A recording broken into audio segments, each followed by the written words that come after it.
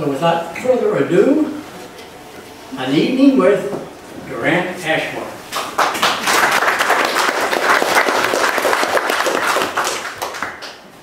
Thank you, everybody. Good to see everybody here. Al Futrell was giving me the third degree when I walked in, you know. Who are you? I'm just a regular guy. I'm a layman, you know. I'm an historian. I'm a student of history. I'm a compiler of history. I don't do actual research, but I do preservation. But I've just studied history my entire life, and I love history. And, you know, there's two sayings that I kind of go by. Those who don't know history are bound to repeat it, and I firmly believe that. And unless you know where you've been, you can't tell where you're going. You don't know where you're going. So those are two kind of thoughts and ideas that I've had all along. And, you know, just really enjoy the study of history and the stories, and I want to relate to you tonight some of the stories about history in this particular area, right here where we are. And the more I got into this, the more I was surprised to learn just what a rich tradition of history, particularly American Revolutionary War history, there is right within 10, 15, 20 miles of where we're standing right now. Now, when the Revolutionary War broke out in 1775, there were no people of European descent in this area legally. This was Indian territory. The southern boundary of Indian Territory is 10 miles that way. The western boundary of, or eastern boundary of Indian Territory is 5 miles this way. And all along the boundary of the Indian Territory, the settlers built blockhouses. They built forts.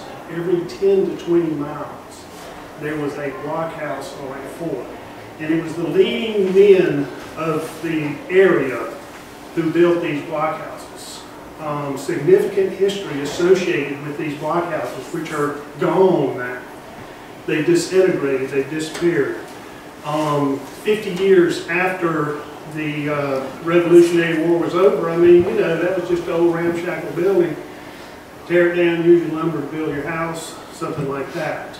So, you know, we've lost a lot of these blockhouses. But where they are, or were, is real close to this area because they were to protect the settlers from Indian territory.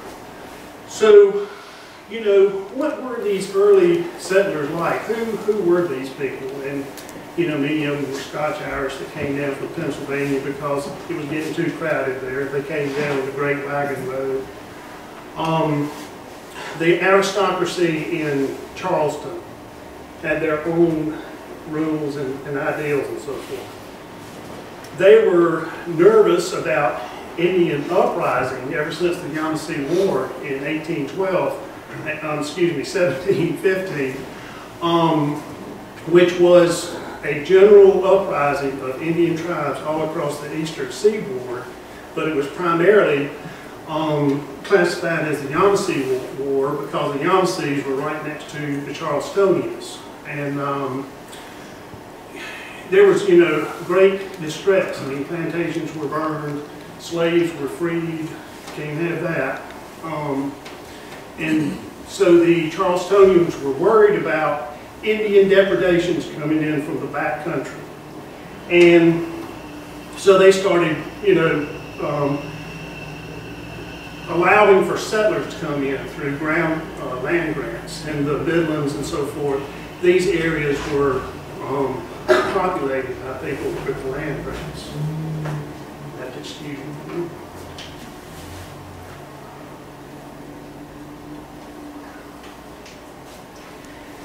There were still Indian depredations. This area bordering Indian territory was the end of civilization. Once you stepped here onto this area, there was only one law that applied. and that was, you weren't supposed to be here. Other than that, it was Cherokee tribal law.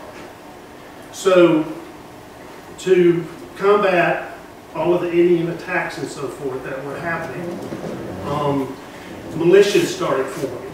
And they started forming based on, you know, where these blockhouses were. Also, all kinds of bad people coming into this area because it was lawless. So a movement arose, it's called the Regulators Movement, in 1760, in the 1760s, where it was vigilantes. Militia were formed on the basis of the blockhouses. If somebody was doing something wrong they didn't like, they would get them, they would whip them, or they would take them down to Charleston in chains. So there was a Regulators Movement that started in the 1760s. But it got so bad, so extreme, that another group came in opposition to them, and they were the Moderators. So, you know, it was just a banning of militia. At the same time, these militias were gathering together to fight the Indian depredations that were going on. So they were Indian fighters. They were experienced Indian fighters. As a matter of fact, in 1758 was the first Cherokee War, where James Grant, a British officer, took a force of 2,000 to 3,000 men through Indian territory. And this is from 1758 to 1761. And they destroyed numerous Cherokee towns. That was the first Cherokee War. But still, that didn't end.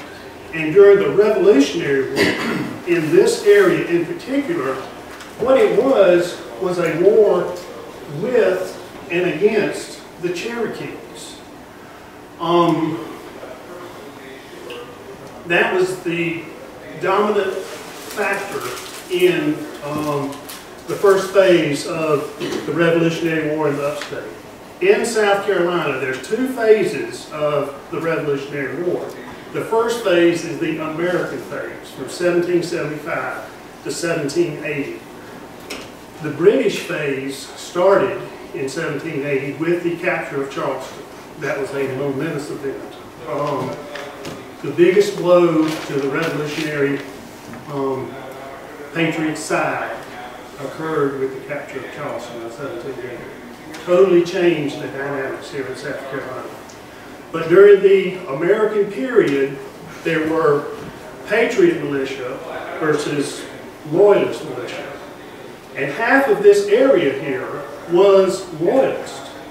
And one author says a third were Patriot, a third were Loyalist, and a third could care less. Because a lot of these backcountry people did not care about what problems were the Charleston aristocracy had. They just wanted to lead their lives. And the biggest, most overriding concern that they had was security. It wasn't this glorified ideal of freedom. It was security. The people around here went with whatever side they thought could give them the most security from the Cherokees. Now again, that changed in 1780 with the British period. But during the American period, numerous people changed sides. Whoever they thought could protect them the most is where they went. There are people, Revolutionary War soldiers, who got pensions from the British government and the United States government. People switched sides. Generals switched sides. I'm not talking about Benedict Arnold, but generals here in South Carolina switched sides with the fall of Charleston. So, you know, the effect of the Cherokees is what dominated life here in the pioneer times in the backcountry. This was referred to as the backcountry of South Carolina. And it's so, you know, the Indian deprivations everybody was worried about so much. The Cherokees sided with the British because, for a couple of reasons, the British said that they would stop European expansion at the Appalachian Mountains, and the Cherokees liked that idea. They were all for it. And also there was an extensive trade with the Cherokees. The Cherokees were trading deer skins and medicinal herbs. Excuse me. And it was a very profitable business. The Cherokees in return were getting cooking utensils, blankets, ammunition, guns, whiskey. Whiskey was a very valuable commodity back then. For everybody. I could tell you a whole lecture on the role of alcohol in the American Revolution. I'm telling you, that's how they got the militiamen there. They got the keg of beer, or they have, you know, bottles of rum. That's what these militia meetings were. Let's get away from the wife a little while, let's drink our rum, and we'll march around with guns. I mean, that's basically, nothing's changed. You got to know history to keep from repeating it. And I'm going to talk a little bit tonight about the role of alcohol and what it did. But that's one way you got everybody to come to the militia meeting. So the Council of Safety was the patriot de facto government in the state of South Carolina. They formed in Charleston. Henry Lawrence was the president of it. The British governor, royal governor, he knew something was up, so he escaped to a warship in the middle of Charleston Harbor, and he stayed there for the rest of the war, practically. And the Council of Safety wanted to curry the favor of the Cherokees, so they decided that they were going to send a shipment of shot and gunpowder to the Cherokees from Charleston through 96 up to Keowee. And that way the Cherokees, you know, would be favorable towards the Patriot side. Well, there were loyalist or Tory leaders in the upstate who were alarmed by this. They wanted the Cherokees on their side. So as that wagon train was leaving Charleston and heading towards 96, a place called Mine Creek, 18 miles below 96, Patrick Cunningham and about 200 men seized the wagon train that was guarded by 25 men. No shots were fired. So Patrick Cunningham, who was a loyalist leader from the Long Cane community, has the shot and the powder, and he escapes this way. The Patriot forces thought he was at 96, so they mustered an army of 500 men to invest 96. Well, the Patriots, they didn't want, the Loyalists, they didn't want the Patriots investing 96, threatening the shot and powder that they now had. They mustered an army of 1,900 men, and they surrounded the 500 Patriots at 96. This is the first siege of 96, and it was a siege that lasted for 3 days. The Council of Safety was like, whoa, they got 1,900 men in the upstate, we got to do something about this. They dispatched Colonel Richardson of the Camden militia with 4,000 men towards 96. So we got 500 surrounded by 1,900 with another 4,000 on the way. Well, knowledge of this relief column gave pause to the Tories, and so they, you know, said, well, let's just have a truce here. You tear down your defenses and we'll go across the Saluda River and everybody be happy. So that's how that first siege evolved. But when Colonel Richardson got to 96, he was incensed that there was an army of 1,900 that could be raised here in the upstate, and he went to capture all of the Loyalist leaders. And he was very effective the way he did in doing this. I mean, he captured the Loyalist leaders, about 10 or 15 of them, Richard Paris being one of them.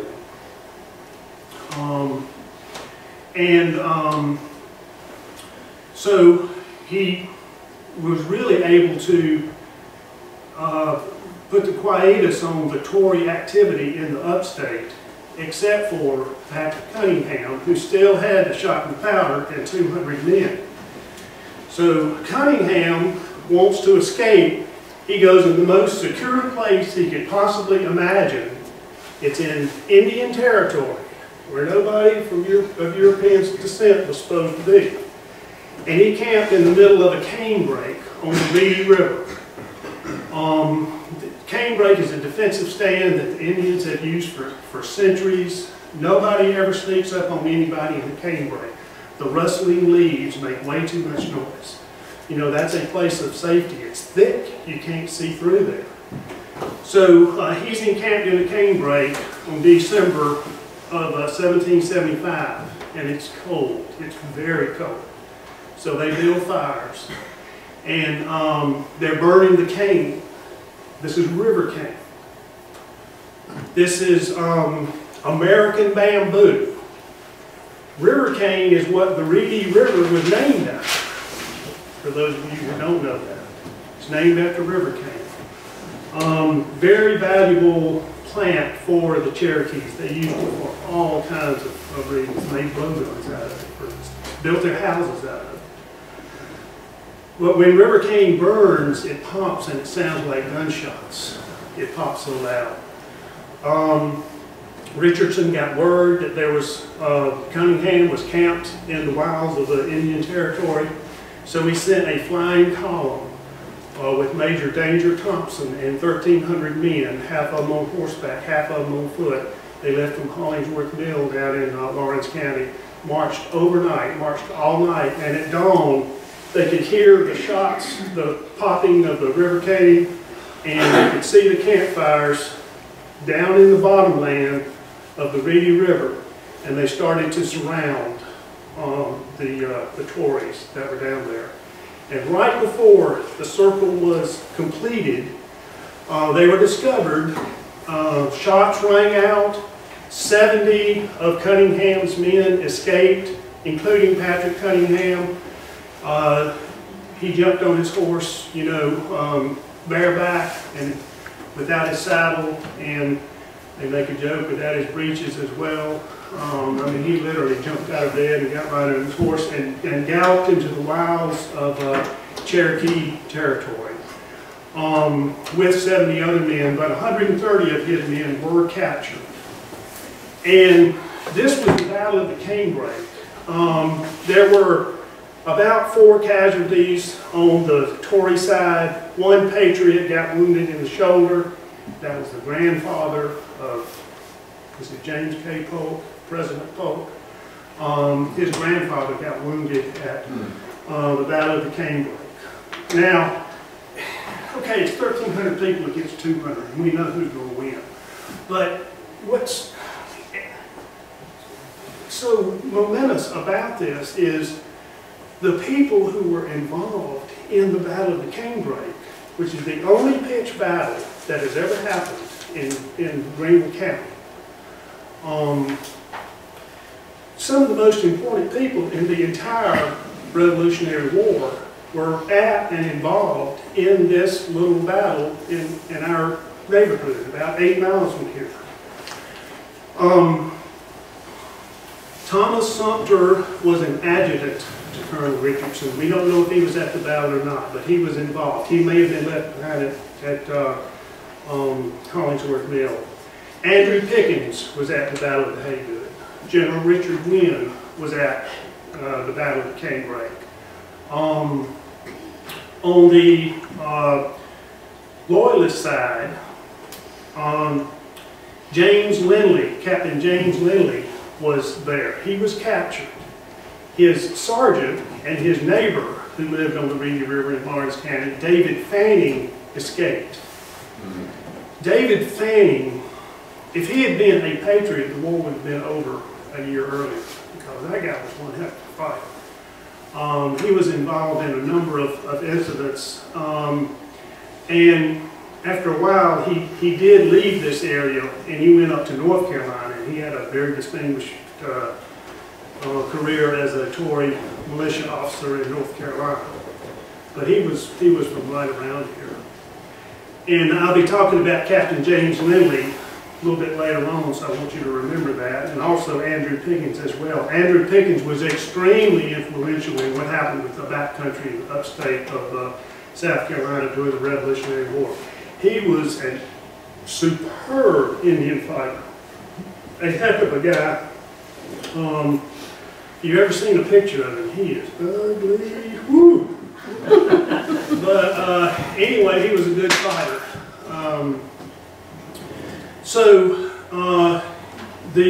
The shot and the powder were recovered. As soon as the battle was over, and it lasted, you know, maybe even 30 minutes, probably be over quick. As soon as it was over, it started to snow. So here we have 130 Tory prisoners we've got to manage. 70 of them escaped. They wanted to get these prisoners down to Charleston as fast as they could. But again, it started snowing. And the snow is probably more remarkable than the battle. It was so severe. This is called the snow campaign. It snowed 30 inches. 30 inches. And these were ill-prepared troops. The prisoners and the guards all were suffering. And it took about 2 weeks or so to get down to Charleston. Now, Richard Paris was thrown in with this group. He was captured about 5 days before the Battle of the Canebrake. He was kept in a dungeon in Charleston for the next 9 months, in chains. This is the first recognized European settler in England, although you probably don't know, I think everybody does. But the snow campaign really calmed the loyalist activities in the backcountry. So the Patriots went through the area, you know, rousting any loyalists, giving them a hard time, making them leave their property. So where do these guys go? The closest place for them to go, where they're not going to be harassed by the Patriots, is the Indian Territory. So now this whole area right here gets flooded with Tories. You know, if you're loyal to the king and you're a good guy, you're a loyalist. If you were loyal to the king and you weren't a good guy, you were a Tory. So that's the difference in a loyalist and a Tory.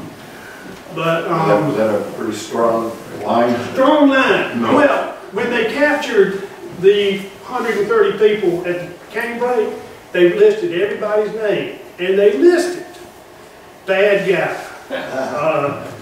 prone to violence. If there wasn't anything by his name, you know, he was a loyalist.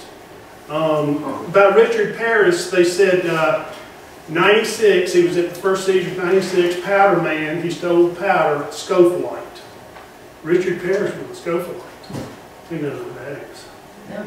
Scofolite is a white man or a Tory who dressed up as an Indian. And there were a couple of reasons they did this. One is because for whatever bad stuff they did, they wanted the Indians to get blamed for it. But the other is they did want to be accepted into the Indian culture. So a guy named William Scoville was the first guy to do that, but he was a really bad guy. He just did it to blame the Indians. But more and more of these Tories, as they moved into Indian territory, and again, they were here by the hundreds, they adopted Indian dress. So, you know, after the Canebrake, a period of relative quietness, but, you know, the war start beating and so forth. The British Indian agents, Stewart and Cameron, tried to foment unrest among the Cherokees and the other Indians to start attacking the settlers. Because I was thinking about the naval battle that was getting ready to happen down in Charleston in July of 1776. This is when Fort Moultrie was attacked. So the British had an idea that they were going to attack Charleston by sea in 1776, and they were repulsed, of course, at Fort Moultrie, and that's another story. But at the same time, they were trying to foment unrest among the Cherokees to again attack the settlers along the frontier, so that they would be distracted here and couldn't reinforce Charleston and that sort of thing. This is when the Hampton Massacre occurred in June of 1776. This is Wade Hampton, General Wade Hampton, Governor Wade Hampton. His great-grandparents had a farmstead on the Tiger River in Spartanburg County. And they had traded with the Cherokees, they knew them. Wade Hampton's grandfather and 4 brothers were out on a hunting expedition. They weren't at the farmstead. So there were like 8 people there. The great-grandparents, other visitors or whatever. One lady had an infant baby, a couple of women, there was a 7-year-old boy.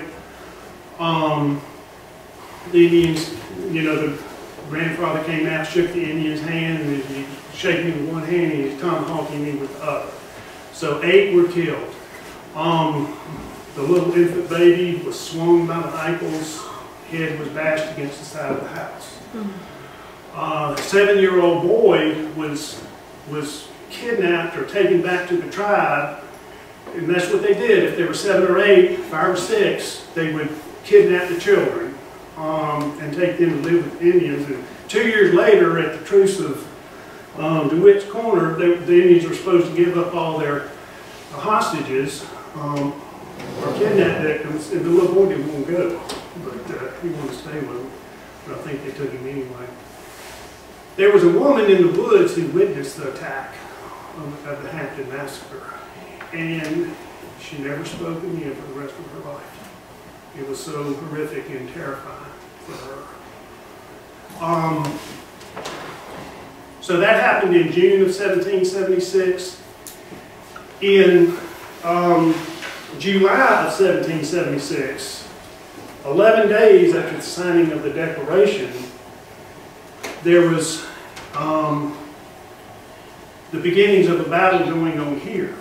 And to tell this story, I'm going to relate to you a pension application that was written by an eyewitness to these events. This guy's name is, I think it's William Smith, but I'll be sure about his name in a little bit. He was stationed at Kellett's Blockhouse. Now, Kellett's Blockhouse is just right down Fairview Road. Y'all know where Knickerbocker Road is? Just over the Lawrence County line. A mile or 2 past the Lawrence County line, there was a blockhouse built by Mr. Kellett. And there were like 100 militiamen stationed there. And these militiamen, none of them served for more than 4 months. You know, they would sign up for 3 months. And it would be during the summer, not during planting season and not during harvest season. You can see the battles that were fought by the militia, and they weren't in the spring and they weren't in the fall, with rare exceptions, but there was hell to pay in the summer, because they got down to business then.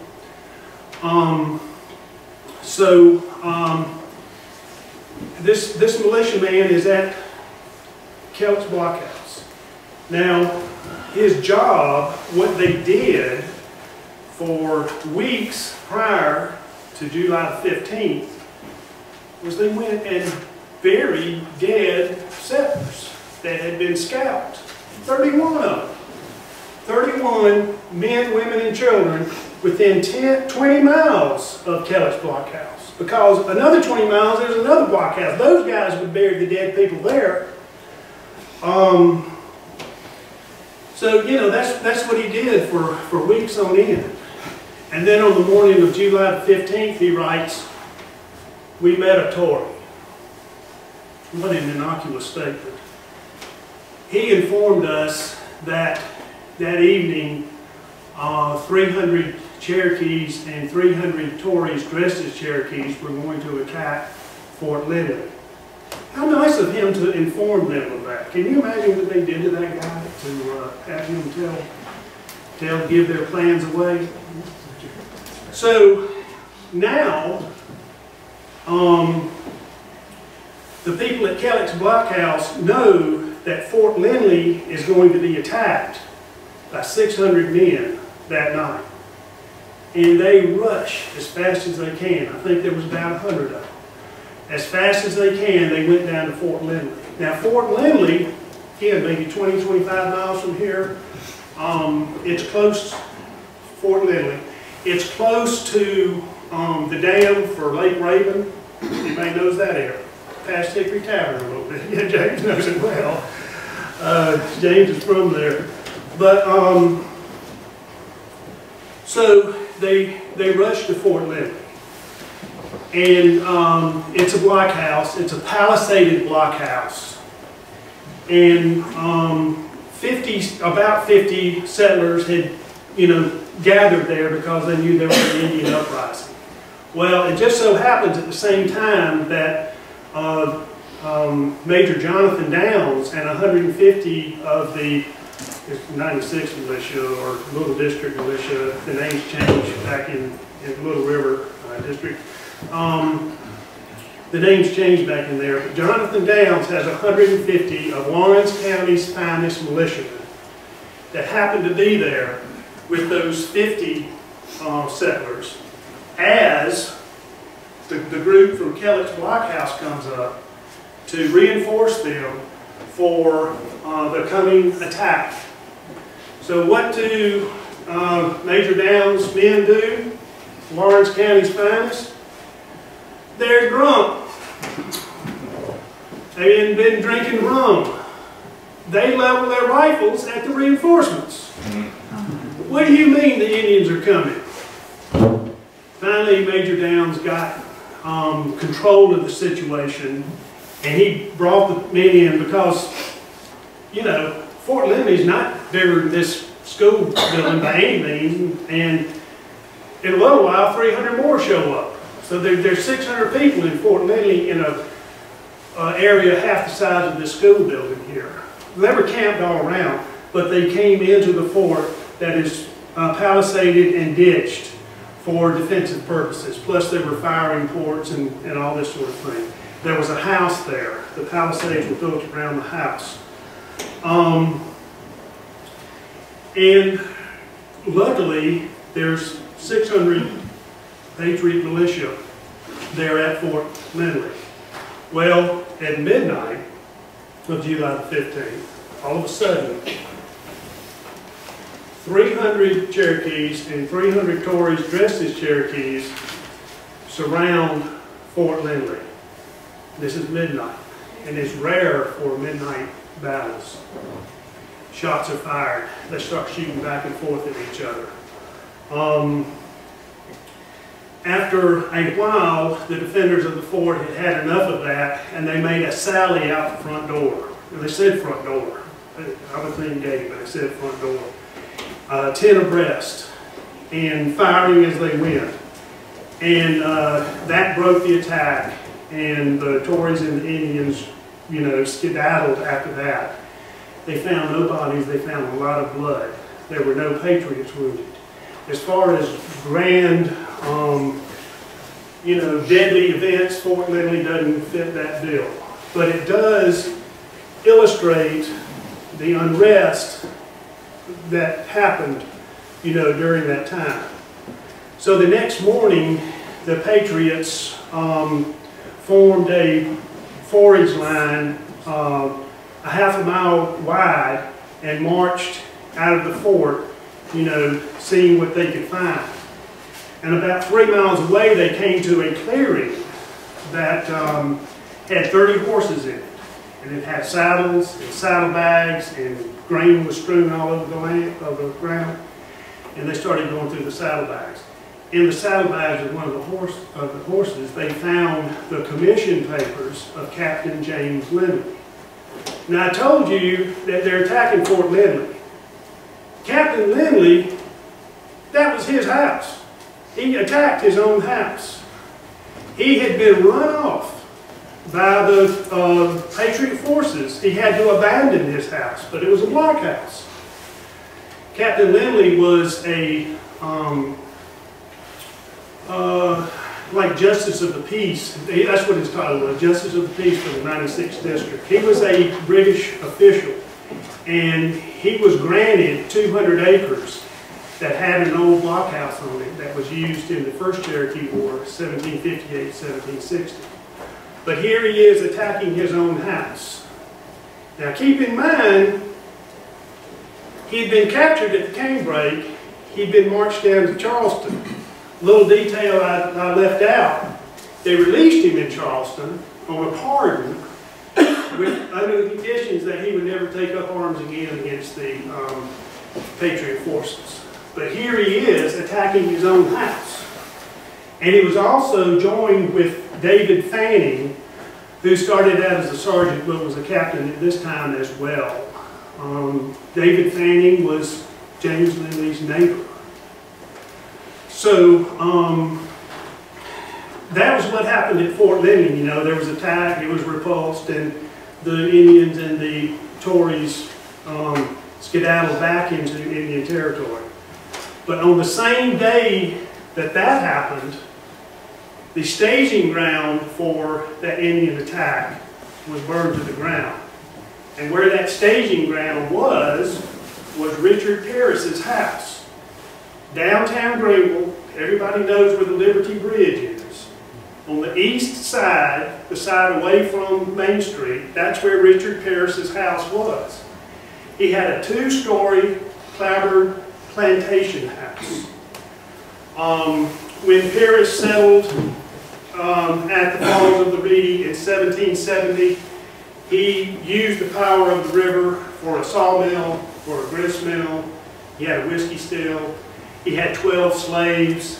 They cleared 100 acres. He farmed it. He grew corn. And he was a man of refinement. He traded to the Indians. He got 12 Cherokees drunk, had them sign over 12 square miles of their property to him, which is totally illegal. He got arrested for it. Went to trial in '96, and the result of the trial was, or whatever happened, all of a sudden his son, George, who was half Cherokee, enters the picture for the only time in history.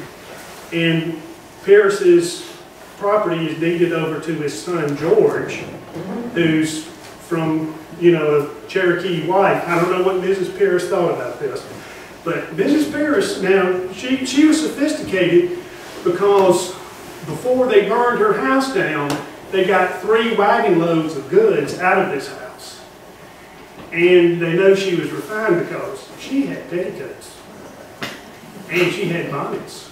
So you can't get much more refined than that here in the wilds of Greenville County.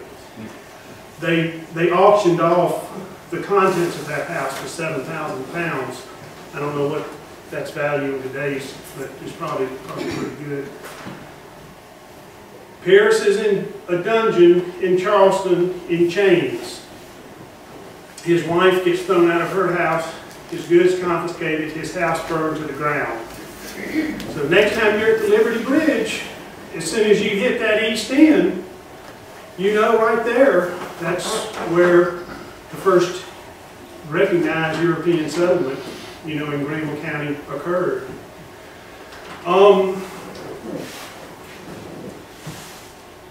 James Lindley disappeared for the next 2 years. I mean, obviously he was living up here among the Cherokees. The British captured Savannah in 1778. The British had a slight resurgence. They wanted to take Augusta.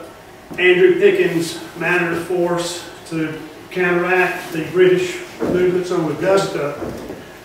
Andrew Pickens, with a group of 200 militiamen, took on 600 Georgia and South Carolina loyalists and soundly defeated them at the Battle of Kettle Creek. And during this battle, Captain James Lindley was captured again for the second time. Now at this time point, he was taken to 96, which was the seat of the 96th District Government, and a trial was held, and 5 days later, James Lindley, and I think it was 4 other loyalists as well. They were hung by the neck. So that was the end of James Lindley.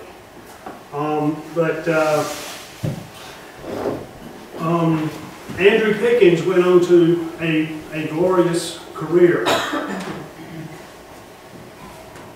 One event that Pickens was so involved in was the Second Cherokee War. And the attack on Fort Lindley, the burning of Pierce's house, these are events that were part of the Second Cherokee War. And during the Second Cherokee War, General Andrew Williamson took a force of thousands of men, and they utterly destroyed every Cherokee town, burned all the crops, shot all the horses, pigs, cows, totally devastated the Cherokees, and sent them into the mountains. And that was really the end of Cherokee resistance in the backcountry of South Carolina as a result of that.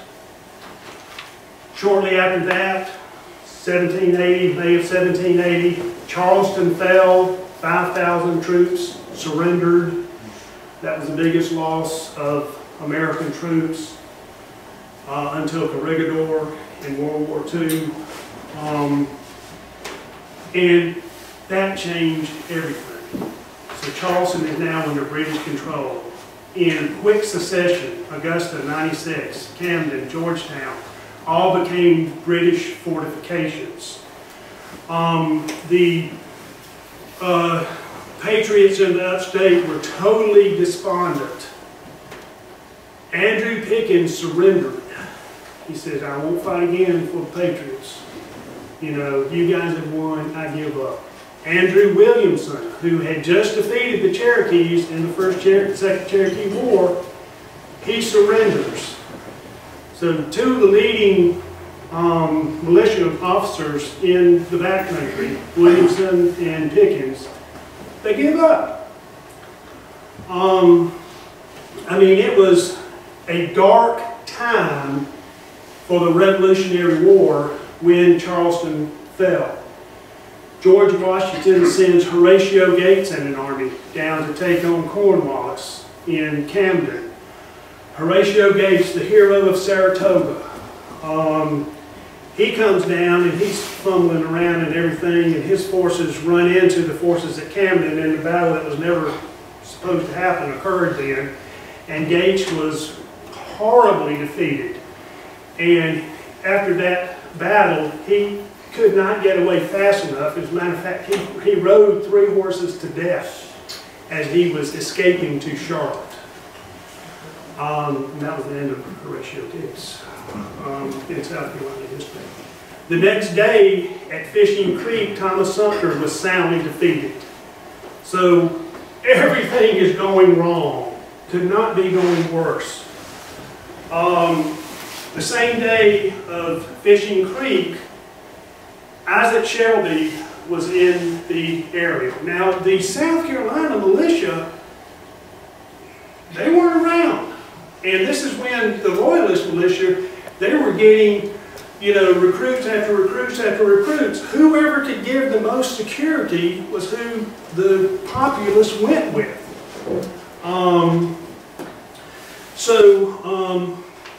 Isaac Shelby from Tennessee, he's feeling threatened by Cornwallis and Tarleton and Ferguson and all these guys. They're starting to send him threats. So he comes over the mountains with his over-mountain men. He's got about 200 of them. He teams up with Elijah Clark down in Georgia, who was a heck of an officer as well. Clark County, Georgia is named after him. And also some elements of North Carolina. And there were a few South Carolina militiamen around. But Shelby had a force of 200 men. And he heard that there was a force of 200 men at Musgrove's Mill in Lawrence County. And again, this is maybe 30 miles down the road. Of those 200 men at Musgrove's Mill, my great-great-great-grandfather At this time, he was Captain William Valentine, was in the Tory militia. I'm descended from a Tory major. I'm also descended from a Patriot major as well, Major Henry Durant. This is one reason I'm so interested in this history. But Shelby gets word that there's 200 militiamen at Musgrove's Mill. So he rushes all night long to Musgrove's Mill. Forced march, wore out. Well, unfortunately, overnight, another 400 British militiamen under the commander of Alexander Ennis show up at Musgrove Mill as well. And at that point, you know, there's 200 of Shelby's guys, there's 600 British militiamen. Isaac Shelby had what's officially known in the annals of history as an oh shit moment. So there he is with 200 guys against 600. And quickly they devise a battle plan. He has his men chop down trees, shrubs, and brush and make a breastworks 300, can't remember, it's 300 yards or 300 feet long, in an Indian agricultural field, and there's a road going down the middle of it. And Captain Shadrach Inman from Georgia, now this guy, he's a hero. His plan, he charged straight towards Alexander Ennis and the 600 British militiamen, and he had about 15 or 20 guys with him.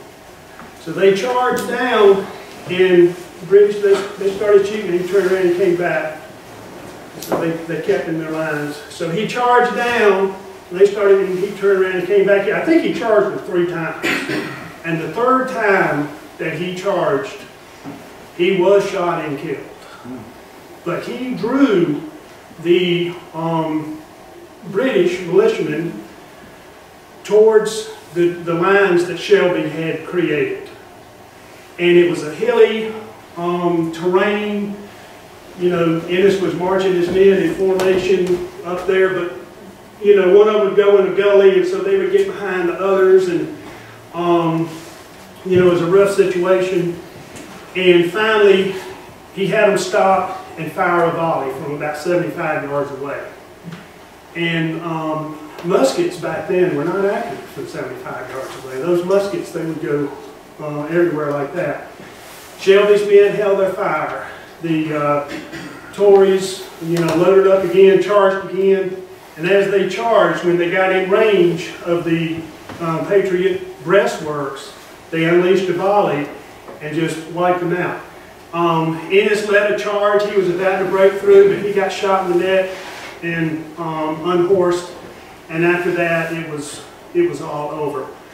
And the most important part of this is really not that 200 of Shelby's men defeated 600 militiamen.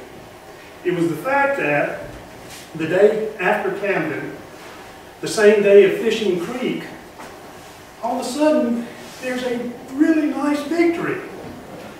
It turned everything. And, you know, there's a big, you could make a case for Musgrove Mill being the turning point in the entire revolution, because that was the point at which the Patriot forces started regaining strength. Kings Mountain happened right after that with Isaac Shelby, you know, defeating Ferguson. Cowpens happened right after that with Andrew Pickens in the center of the line, the militiamen. You've all seen the movie The Patriot. It's based on several characters, Francis Marion perhaps being one of them, but also Andrew Pickens and his activities at Cowpens, which led to a great victory.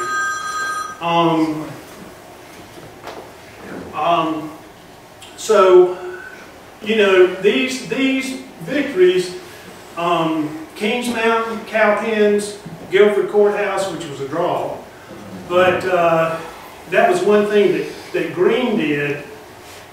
I'm not sure Greene won any battles at all. Every time the British lost more guys. Exactly. He had tactical defeats, but strategic victories.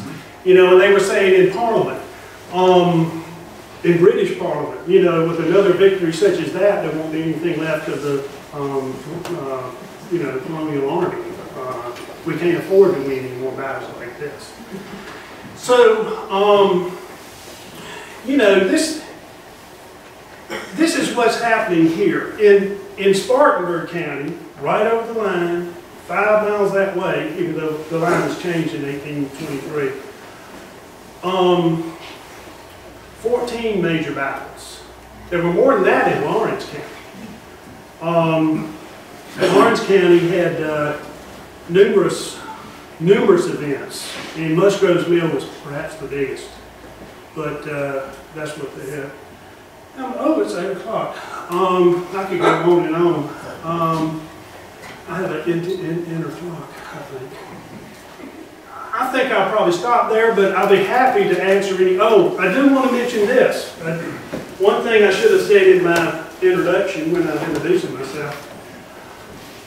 I said I was a student of history and a compiler of history, but I'm also a preserver of history. And one of the things that I've been involved in lately is battlefield preservation. And I've been doing some work at Fort Lindley, which is really neat. Fort Lindley was lost to history for 200 years. Didn't know where it was. Until a Hickory Tavern historian named Roy Christie started looking for it. It took him 2 years to find it. Now, he only lived 3 or 4 miles from there. But it's clearly identifiable. You can still see the defensive trenches around there. You can tell where the palisades were. There's a well there. And for any and all of you who are interested in going to Fort Lindley, I'm more than happy to take you. Contact me. I think you've got my information. I'll be happy to take you to Fort Lindley. I'll also be happy to take you to the site of the Battle of the Canebrake. Now, I'm going to be giving a presentation there on December 22nd. That's the 243rd anniversary of the Battle of the Canebrake. And if it's cold and miserable, well, so be it, because that's what it was like during the battle. 23rd? 22nd. 22nd. Yeah, this is 3 days before Christmas, but if you got out-of-town guests who want something to do, bring them to the Canebrake. It's going to be at 10 o'clock in the morning. And we're going to go down, we'll be on the Hopkins farm, and we're going down to a place called Patriots Grove. The Hopkins have owned the farm since 1834. It's on the National Register. We don't exactly know where the Battle of the Canebrake was. I'm going to have my friend Jake LaFoy help us locate that as well. Some of y'all may know Jake. In 1876, 100 years after the signing of the Declaration of Independence, the Hopkins family planted a grove of pecan trees. They planted about 30 of them. They are unbelievable. I mean, they are 143 years old. They are beautiful. Now, a third of them may have crashed down. There's still, what's remaining is incredible. It's Patriots Grove is what it's called. And it'll be a perfect place to discuss the Battle of the Canebrake. Well, there'll be wagons or cars because it's a bit of a trip. Yeah, no, it takes 4-wheel drive. And I'll tell you, anybody who's got a 4-wheel drive vehicle with like a 4 or 5 passenger, you've just been selected to be part of the tour. Absolutely worth it. Yeah. Absolutely. Yeah. It's really good. Another site that I'm working on is Fort Thickety, which is in Cherokee County. This was the first introduction of Isaac Shelby into the backcountry of South Carolina. He came with his Over-Mountain men. He had 600 at this time. There was a Tory Captain Moore, who had 90 men that were ensconced in Fort Thickety, which was a blockhouse built in the 1750s for the Indians. So Isaac Shelby, you know, sent a flag of truce to Moore and said, you know, you better surrender or, you know, we're going to get you. And Captain Moore said back, I will fight to the last man. You're not going to take this forward. There's no way. And the next morning. And the next morning, Isaac Shelby marched his 600 men in a ring around Fort Thickety. So Captain Moore looked at it and he saw that, and so he had his moment, and he decided to surrender without firing a shot. One thing that was important about that, even though he had 93 men, he had 250 muskets loaded with buck and ball ready to shoot. But that was Shelby's first event in the backcountry, and just a few weeks later he won the Battle of Musgrove Mill. But if you want to see Fort Thickety, you're welcome to. If you want to see the Battle of Canebrake, you're welcome to see that. If you want to go to Fort Lindley, I mean, I'm up for taking anybody, anytime, any place, anywhere. Any questions? Yes. How did the two questions? How did the town of 96 get its name? And then the family, the Keller family, seems to be prevalent today. Yeah. I presume those are descendants? I would presume that too. Now, one thing about the Kellett Blockhouse, again, on Knickerbocker Road, right down the way, across from where the blockhouse was is the Kellett Cemetery. So that's one reason why we know where the blockhouse was, even though we don't know exactly where it was. And it's been checked with the South Carolina Battlefield Trust. They got fantastic metal detecting guys, the best in the state. Couldn't find the exact location. But it was built with pegs, you know, peg construction. They didn't have nails back then. They did not have nails.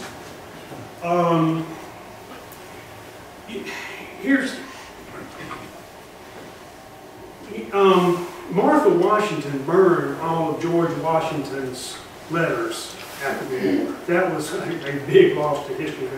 You'd love to know what was in there.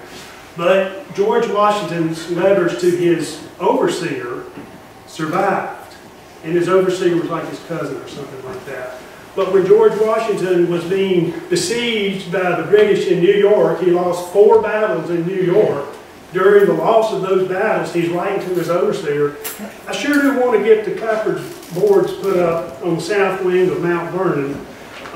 Go to Richmond for nails, go to here for nails. He was more concerned about the nails for his house than he was about what the British were doing as they were beating his tail in New York.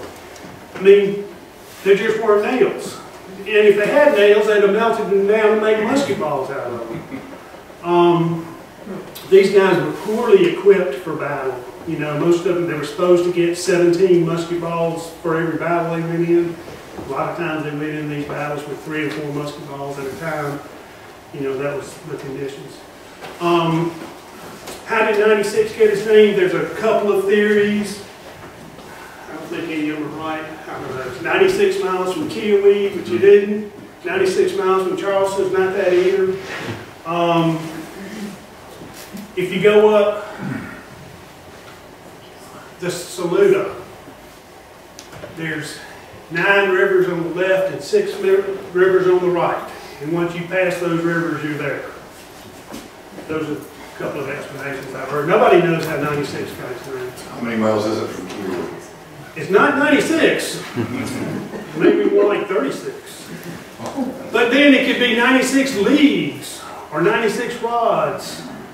You know, yes. Do you know where the site of Hollingsworth Mill was? Yes. Yes, at the confluence of Dirty Creek and Raven Creek, which is only a few miles from Fort Lindley. See, all of these places and people are related, and they all knew each other. And Hollingsworth was a loyalist too, right? This is where Richardson camped. I'm not sure if he was loyalist or not. Now that mill site has changed hands and names lots of times. Most people in the local area there, James, you probably know this as much as anything, call it Simpsonville. But the story is where Hollingsworth Mill was, and again, it's at the confluence of Dirty Creek, which is Little Oak Creek, and Raven, not Lake Raven, but you know, the creek or the river, I guess, at that point. It's where they joined together, and that was where they set a mill up. And the story I heard was during Prohibition, whoever had that mill or that property or whatever had a hog farm there, but he also had a liquor store. And he was using the hogs, the smell of the hogs, to disguise the smell of the liquor that he was making. And the sheriff found out about it, and he took a bulldozer to the site and just wiped it out completely. And apparently there's some traces of the mill races in Raven Creek, I think is what it is. But that's where it was. You know, but there's not much there now, thanks to the sheriff. Yes? I've always wondered, did the British Army ever communicate or have any liaisons with upcountry loyalist militia? Or did they just leave the militia alone to do whatever they want? The militia in South Carolina, the loyalist militia, was horrible. I don't know of any battle that they won. They lost at Musgrove's Mill. Again, Pickens, with his 200 million, totally defeated the Loyalists with 600 at Kettle Creek.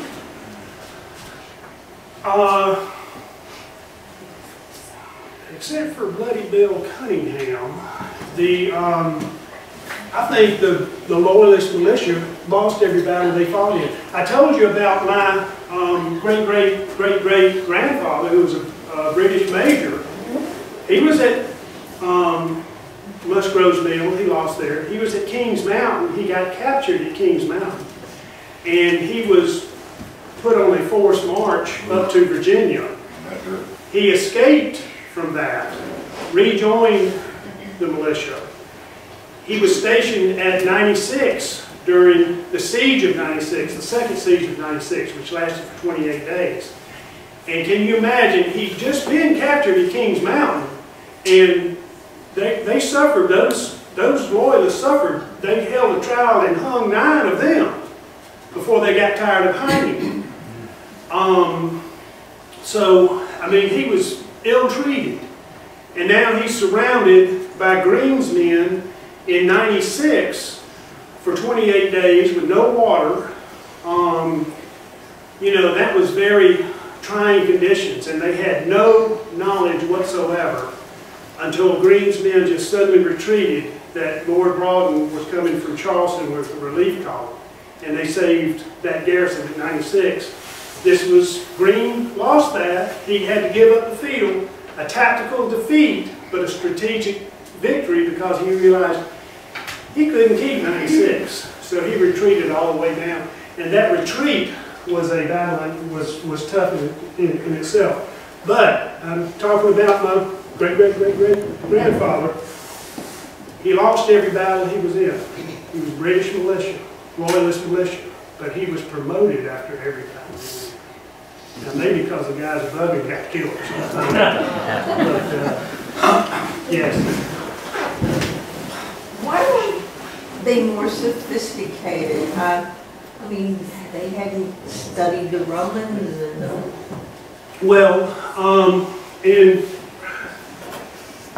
the Greek battle, see the tactics that Pickens used and the tactics that Shelby used were from ancient warfare. And I meant to look this up before I got here. What was the battle in Greece where they charged forward and then came back and sucked the opposing army into, you know, this is a tried and true tactic. I don't know how sophisticated it is, but those tactics, you know, leading to a double envelopment, that's still taught at West Point.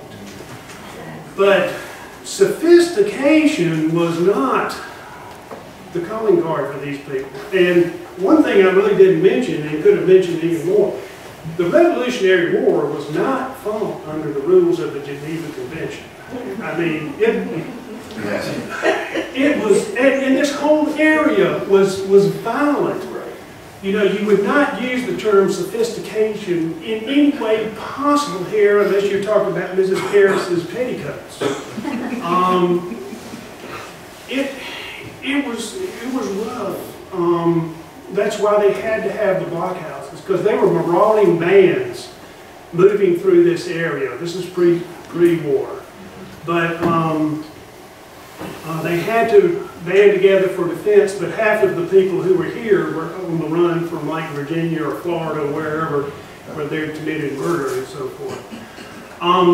The weaponry was very primitive. You know, when you have one shot and then you have to get out of the battle for another 60 seconds while you're loading up again, and you have one more shot, that dictates your whole tactics. And the most effective weapon during this time was the bayonet. And again, that's not sophisticated either. Once you saw a line of bayonets coming at you, you started running. That was the best policy. The communications, and you asked, you know, if there was communication with the loyalists from, you know, the British authorities. There was some with the Indian agents and that sort of thing, but it was hard to communicate. Yes. What was Shelby doing with 600 militia in July of 1780? Well, in the middle of South Carolina. He was threatened. See, the South Carolina had given up. Next on the list was Tennessee and North Carolina. Or he knew that? Yeah, he knew that. Well, now, before Kings Mountain, Ferguson had written a letter to Shelby saying, you know, if you come anywhere around here, I'm going to kill you. And, excuse me, just the opposite happened. Yeah, hang your leaders and burn their houses. That's right, that's right. Also, a question. Yeah. Tomahawks used at Musgrove Mill. I understand that was one of the first times tomahawks were used, and the British had no time for that. I didn't know that, but I mean, I think tomahawks may have been used for a long time, but... They were really used, and the British had, that was like their response to bayonets. Right, but I do know tomahawks were used at the ring fight. Okay. That would be... This was Pickens. You know, when he was burning the town of Tomasi, he saw some Indians, you know, running through the agricultural field. So he gathered up 25 men. Hey, we got to get them before they get away. So he started chasing after them. Got in the middle of this big grassy field. And all of a sudden, 185 Cherokees stood up out of the tall grass and started shooting at him. He's got 25 men. The Cherokees have 185 men. So what he did was he quickly formed his men into a double line circle with an interior line and an exterior line. And he would have the outer line fire while the inner line was loading. Then the inner line would fire while the outer line was loading. And the reason I know about tomahawks is because several times the Cherokees breached his defenses and got inside the ring. And those were killed with tomahawks and bayonets. I just remember, you know, seeing that line. So Pickens is fighting this way for an hour and 15 minutes. And as many battles as he was in, and he was in a lot of them, he's described this as the most intense fight of his entire career. There were no casualties on the Patriot side. One report says there were 16 Cherokees killed, and another report says there were 85 killed, so you don't know. The relief column that came was led by his brother, but also in this relief column was Captain Jonathan Downs, the hero of Lawrence County, the leader of the drunk militia. This is 3 weeks later, after the attack on Fort Lindley. So Downs is approaching to relieve Pickens, and he must have been standing like this or something like that, and a shot came. He was the only casualty. A shot came and went through his hand into his abdomen, and that musket ball stayed in his belly for the rest of his life.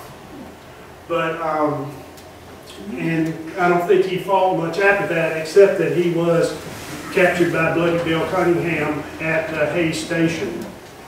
And fortunately, he was let go during that time. Unless there are any other questions, I guess we'll call that an evening. I can go on and on, but maybe bedtime, some of it. Great stories. Thank you. Thank you.